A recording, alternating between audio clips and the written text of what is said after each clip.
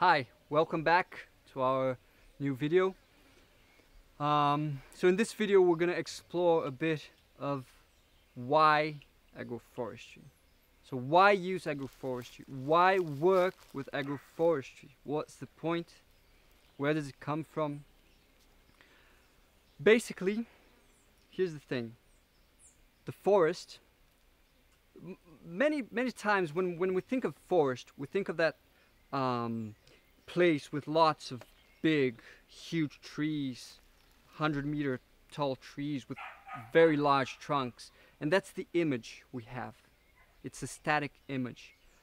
But we come to bring a new concept, that the forest is a process. It's not a thing. It's not static. It's not a status. It's a process. It's a cycle. It's always in motion. And that's what we work with in agroforestry. Because the forest has a very long life cycle, which goes through various stages. And there are many plants that we don't really think of them as coming from the forest, but they do. Most of our annual crops, most of our grasses like corn, it comes from the forest, but from a very specific stage of the forest life cycle, which is from the beginning, from a clearing in the forest, from when it restarts its growth cycle, from when a big tree falls and opens a huge clearing allowing sunlight to come in. That's when the party happens. So the party in the forest happens when a tree falls. And we take that moment as the moment of biggest richness in the forest. That's the moment where there's more life available, more resources available. It's the moment where life is most abundant in the forest. And that's why we're going to try to bring that into our systems. Most of the foods we eat come from that point, from that moment of the forest. So that's why we bring that. You know, what do you think of that? And taking a bit from that, where we're talking about where the tree falls, you know, when that tree is saying goodbye, you know, maybe it was a lightning, and when that falls on and that wood, and that creates that soil, and that when as Felipe said, the party with all the microorganisms and the fungus in the wood. So basically here, what we're doing is replicating how the forest behaves. You know, exactly. we work a lot with pruning. And this is, for me, one of the most impacting things, one of the most, just makes it seem so obvious why we want to work with agroforestry, because we're generating the resources within. This is so key. This is so beneficial, so much, so prosperous, where we're able to produce the wood and prune it and layer it on the ground. Basically, we're replicating what happens, but maybe we're accelerating it. Maybe, you know, just made up figures here, but maybe something that would have taken 70 years, we'll do it in 10. Because, you know, we're able to accelerate, we provoke it. We provoke, you know, stimulus, we're stimulating, opening the sun, letting the sun come back in, and then all the hormones, exactly, growing again. And it's important to note that agriculture has basically developed throughout history as always in relation to the forest, because basic agriculture was always take down forest and plant, cut down forest and plant. So agriculture developed like this. But nowadays there's no more forest, and if you ask farmers, old farmers, they're gonna say that the best production fields they had was after a newly cut forest. I've asked dozens of farmers if that's true, and all of them said there's no production field like the one from a newly cut forest. And that's true because when you cut down a forest, there's so much life and so much resource available, and we want to replicate that.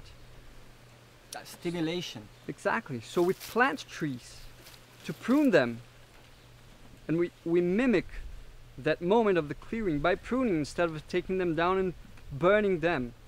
We just prune them and we create a clearing inside of our system. This creates the possibility of constant production while maintaining a live root system, robust root system in the soil from the forest, and it allows us to grow anything we want in between. So that's the very basic, most fundamental idea of agroforestry, of why working with agroforestry, because it's the forest that creates life. It's the most updated, it's the most technological system there is to actually capture sunlight and turn it into food. So let's use that. And we're talking about food with nutritious value, you know, because we're talking about information in the soil. We call it like an agriculture with information, where we, through the pruning, through the biodiversity, we're able to give it more information to that soil. It's like, this is how we call it, you know, all the structure, you know, everything that's contributed to create that soil. And with such a large variety of matter, we're able to have richer produce, a more complete, nutritionally, you know, that food with a wider spectrum of nutrition. Exactly. As a fact. Exactly.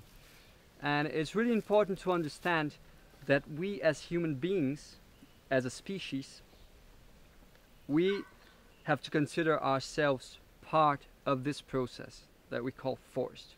We're part of it. We're not something from outside. That's really important, because we have a tendency to put ourselves as something distinct from nature. There's nature and there's human being. There's no such thing. There's nature, and human beings is inside here. It's just one more. It's one other species. Just like the banana tree, just like the panther, just like the lion, it's just another species. And we have to put ourselves inside the system and understand, how can I work in order to make this place better? It's that basic notion.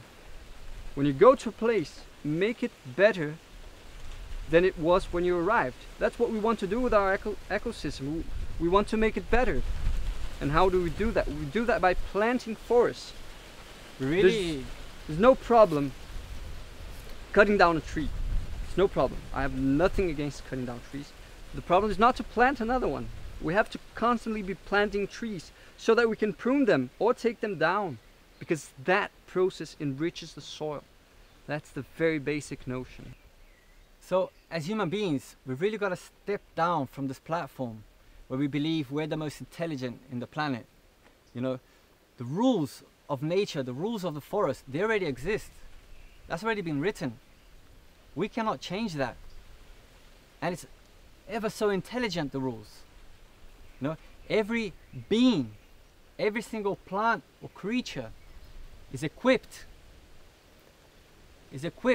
to interact and leave a positive note, to come in and fill its purpose and leave a positive result energetically within our ecosystem. We're the only plague here.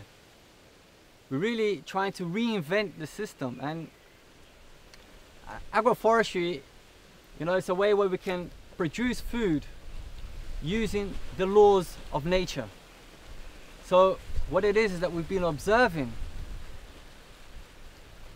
the laws and applying those principles. Yeah, that's pretty much it.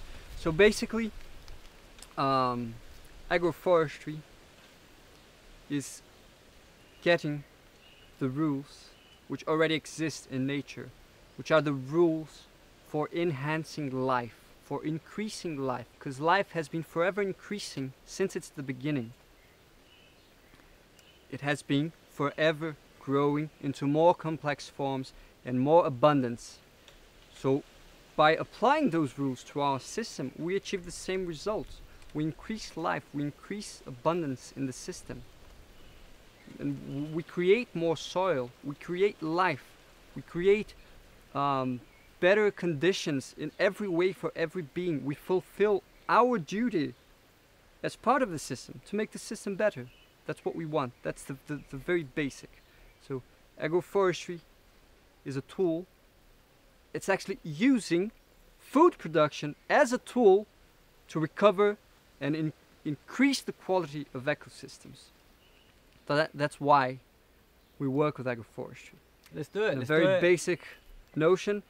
We're gonna go through that a lot more many other times. We're gonna hear a lot more about that. But that's it. Let's do it. Let's get started. Let's do it in your homes. Let's do it in your workplace. Let's do it exactly in your garden. Let's everywhere. do it in the schools of your kids.